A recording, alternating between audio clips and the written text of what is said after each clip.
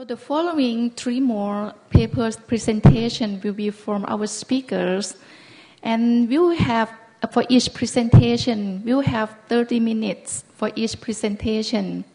The speakers will have 20 minutes to present, and at the 20 minutes we will have side of 5 minutes. Okay, 5 minutes to show the presenter. And after that, at the 25th minute, we will have time's up side to show to you. Okay, and we'll have 5 minutes for the floor to have Q&A, question and answer session. So we will start the paper, the next presentation, with the paper entitled Mobility and E-Learning Delivery Methods, Perspectives from Higher Education of Thailand, from Ajahn Vorasuang Duangchinda from Sripatum University, Thailand.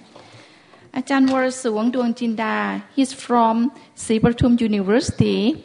He is an associate director of Office of Online Education at Sripatum University, Thailand. He also is a lecturer and committee member of e-learning professional program, Thailand Cyber University, and coordinator of APEC Learning Community Builders Thailand in association with the Institute of APEC Collaborative Education. Ladies and gentlemen, please welcome Ajahn Vorasuang Duangchinda.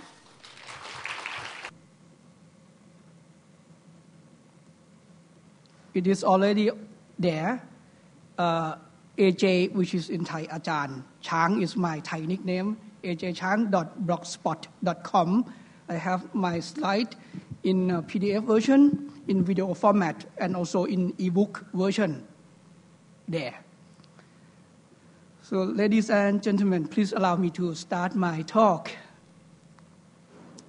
This is topic, mobility and e-learning. And others. Okay, I am Vorasuang Duangchinda. My Thai nickname is Chang, as I said, but I also have English nickname, which is Michael. That doesn't mean I don't like my Thai nickname, but I was overseas for a while, once ago. And also I have Professor Dr. Yang Wan Kim from Busan National University, and also Dr. Kitima Mekha Banchakrit from the Information Science Institute of Sripatum University as co-authors. And before I start my talk, I would like to also refer to my previous studies in this topic, which I have published in 2 places. The latest one was at the 6th APEC Future Education Forum and the 8th International OUTCOP Conference in Busan in November. And also another one was published in the Asia Pacific Cyber Education Journal also last year. And you can get a free copy of that from that link, which you can also go to my website to download it. Or you can wait for about 1 week time, and the video record of my talk and also Professor Timothy's talk and everyone's talk here will be available online on the Thailand Cyber University website, which is www.thaicyberu.go.th. Okay, this is the outline of my talk. I have only 4 parts. The first one is introduction, and then the research method.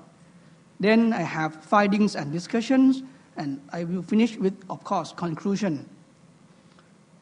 Let's start. During my presentation, there will be some terms that I would like you to know first. First, TCU. Of course, TCU is the host of this event. It is actually a project from government to become a central hub for e-learning at higher education level in Thailand. TCU aims to be example of e-learning for all universities in Thailand. And in 2009, their hard work was rewarded by UNESCO when they won the prize. Okay, this is TCU. Second thing is mobility.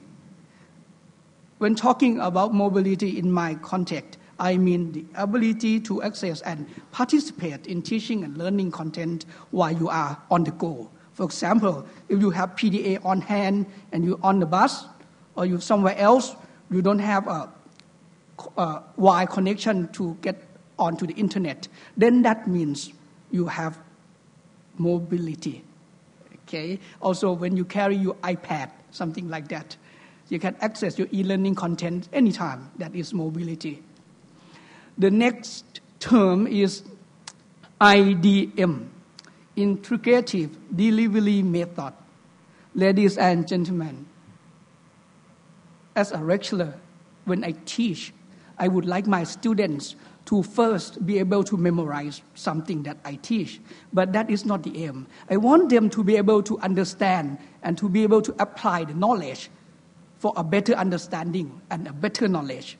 And I try to search for a list of the way that we can teach and have found this one, Integrative Delivery Method, which has 22 modes of teaching and would allow students to gain better understanding, clear understanding of the topic that I teach. And the 22 modes are here: conference, convention, seminar, panel, forum, meeting, symposium, colloquy, dialogue, institute, bus group, discussion group, brainstorming, audience reaction team, listening team, interview, teleconference, telephone conversation, computer network, satellite conferencing, personal visit, and office visit. Oh my gosh, there are so many, right?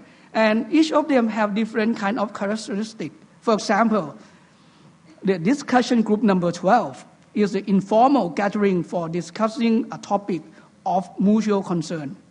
But if you look at number 5, forum, it is a group discussion that allows members to participate during a period of time. See, they are nearly the same, but they are indeed different. So this is a comprehensive list that I would like to refer to today. Okay? Then I have this motivation. In Thailand, we try to teach. Everybody, everywhere, start from teaching face-to-face, in-class teaching. But right now, we have new technology. We can teach online. So we can add the element of mobility into the teaching and learning. But according to the previous slide, we have 22 modes. We have 22 modes of the IDM. Which mode would be good if we apply mobility into it? And which modes are not? So this is the motivation of my study here. Now I would like to take you to the second part of my talk, which is about the research method.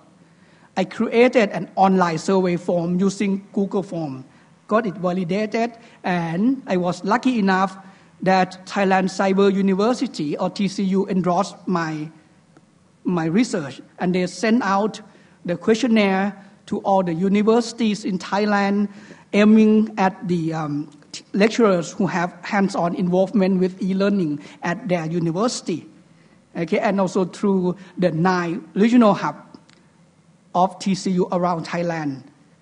So my survey consists of 4 parts. The first part, of course, asking for demographic and general information. The second part asks about their experience concerning the IDM, okay, the experience in e-learning and also in traditional learning environment. The third part asks them to confirm my previous study. And lastly, ask for their opinion, because the 22 modes of the IDM was published in 1994, which is about 7 years ago. But right now we have social media. Social media has revolutionized the world, the way we teach, the way we learn. So I asked them, should we change definition of each IDM to accommodate the definition and the evolution of the social media or not? So you will know the result today. Okay, so let's move on to the third part, which is findings and discussion. I got 118 participants return, and talking about the gender, I think it's quite balanced. I got a little bit more female than male, 51 to 49%. Okay, so this represents quite balanced group of people in terms of gender.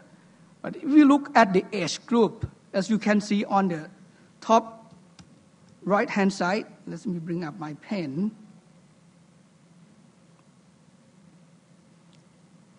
Here, most of the participants are a little bit young. You can see the trend. This is 60 years of age or more. We have 2 persons. And most of them would be between 36-year-old to 40 years old of age. 30 of them. Talking about their level of education, most of them would have master's degree, 62%. 13% of them have doctorate, and 25% would have just bachelor degree. Okay? But when I ask them for their experience in e-learning, whether or not they have learned in e-learning, or whether or not they have taught in e-learning, look at the blue bars first. The blue bars mean whether or not they have experience in e-learning as an educator. We can see that many people do have a few years of experience in e-learning as an educator. Most of them would be at this bar, 23 of them, or 20 of them have about 2 years of experience. But if we look at the red line means the experience as a learner. Okay, most of them, 43 persons, would have less than 1 year of experience in e-learning as a learner. Okay, having said that, we also have few people having more than 10 years of experience in e-learning. Okay, 4 of them as a learner and 7 of them as an educator. And if I convert my data into chart, as I mentioned before, IDM has 22 modes. The blue side, the blue side represents the experience for using the IDM modes in traditional education. If we cut at 50%, there would be few modes that the lecturers have used, starting from conference, forum, brainstorming, discussion group, seminar, computer network, or meeting. And of course, they have used meeting more. 72.88% of my participants have used meeting in traditional learning. Looking at the green side, if we cut at 50% of the lecturers who have experience in using IDM with e-learning, only 4 modes that they have used more than 50% start from meeting, discussion group, forum, and computer network. The computer network is just only 60.17%. Okay, can you see that there are some tools that the teachers use together? For example, forum. You can see forum here, and we can see forum there. We have the discussion group there, and we have the discussion group there, for example, and of course the computer network. Okay, and if I be able to explain to you this chart quickly, I have this side.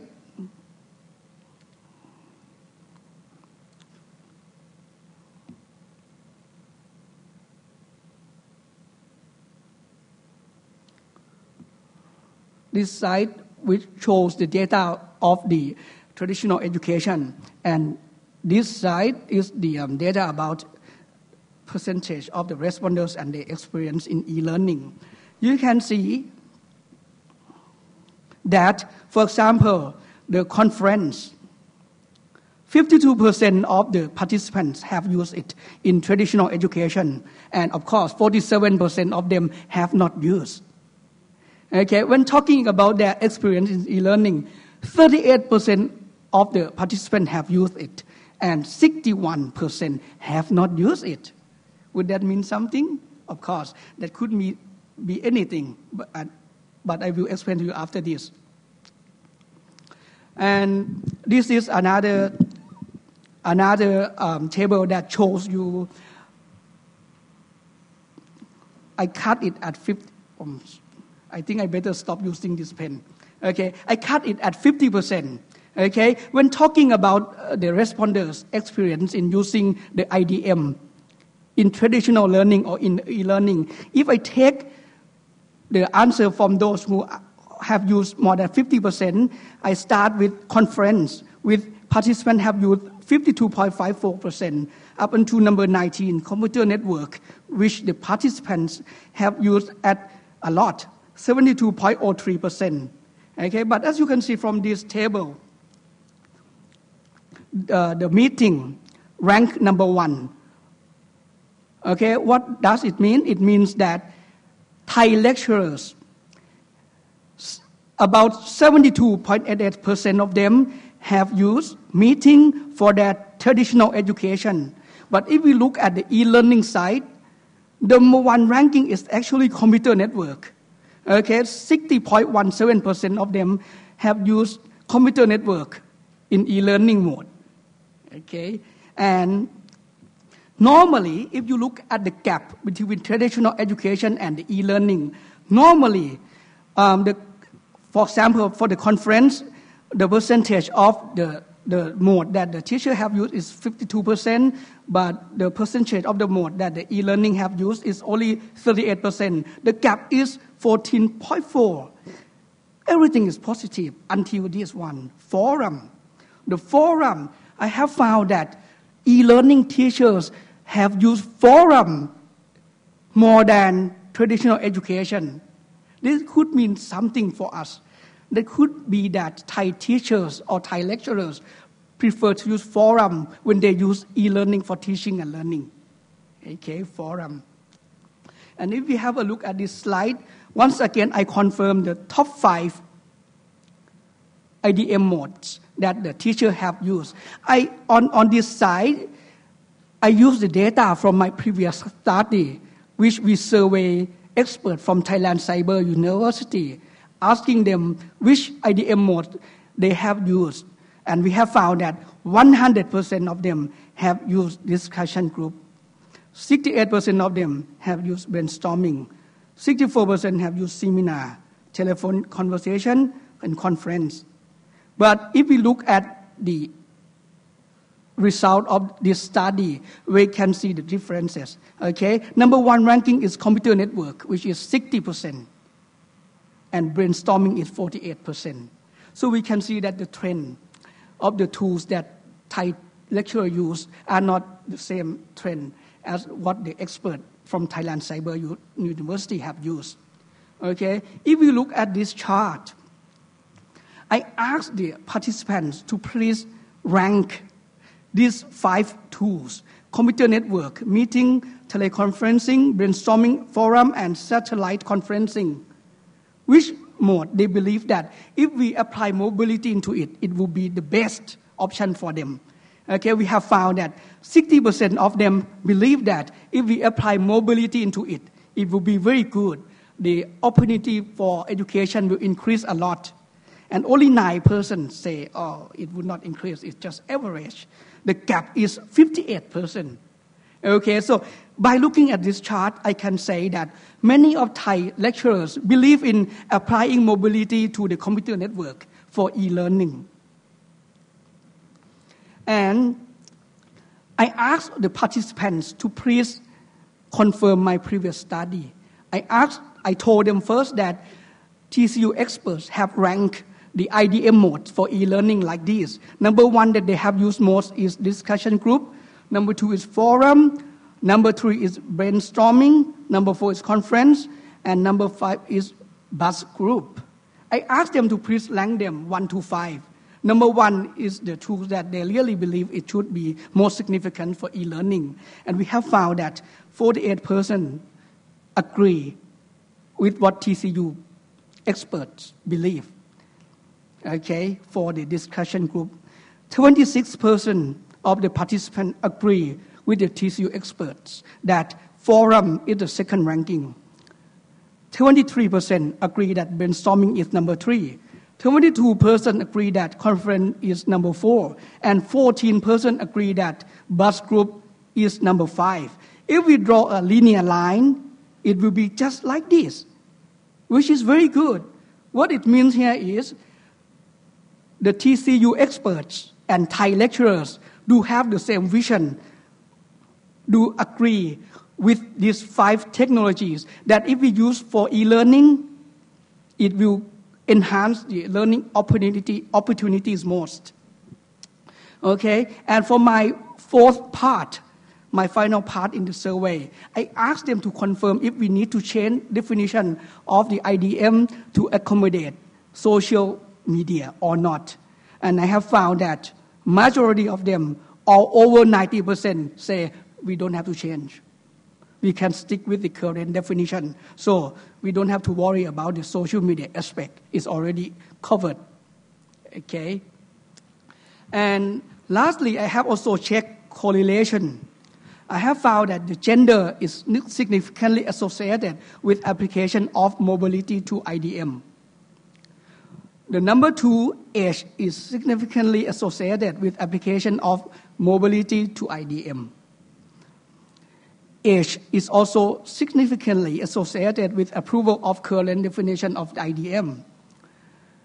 Another correlation is experience in e-learning as a learner is significantly associated with approval of current definition of IDM, 100% for this one. Lastly, the last correlation, experience in e-learning as an educator is significantly associated with approval of current definition of IDM, also another 100%. Okay, so I would like to conclude that most of the lecturers believe in the benefits of integration of mobility into the IDM. Second, gender, age, and experience of the lecturers strongly determine the application of IDM in e-learning. Third, approval of current definition for all 22 modes in IDM when taking social media into account is done by all the participants, which are over 90% approval rate. Lastly, the result that I got from this study is not always the same as the result that we obtained from TCU experts, which we have to investigate further to see if we have anything wrong or if there are some elements. But we can say one thing. We believe that because TCU is supposed to be the leading role for e-learning in Thailand, lecturers in TCU have to try all the tools. They have to try all the modes. So they have more vast experience in teaching online. So they might have different viewpoint. Okay, this may be one of the implications to investigate further. And that has concluded my presentation. If you would like to talk to me, you can email me at that address. Or if you have the QR code scanner, please feel free to scan me. Okay, and I think now we have a bit of time for question and answer. Please, thank you.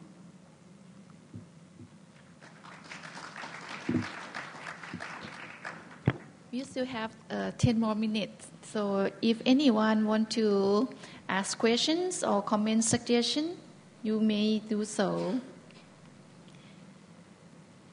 If you cannot scan it, I bring it a bigger one.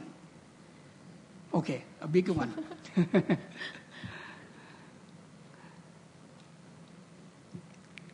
So, any questions? Okay, if no, so thank you very much, Professor Vorasuang Duangchinda, for your wonderful presentation. And on behalf of Thailand Cyber University, I would like to present a certificate to congratulate you on your successful presentation.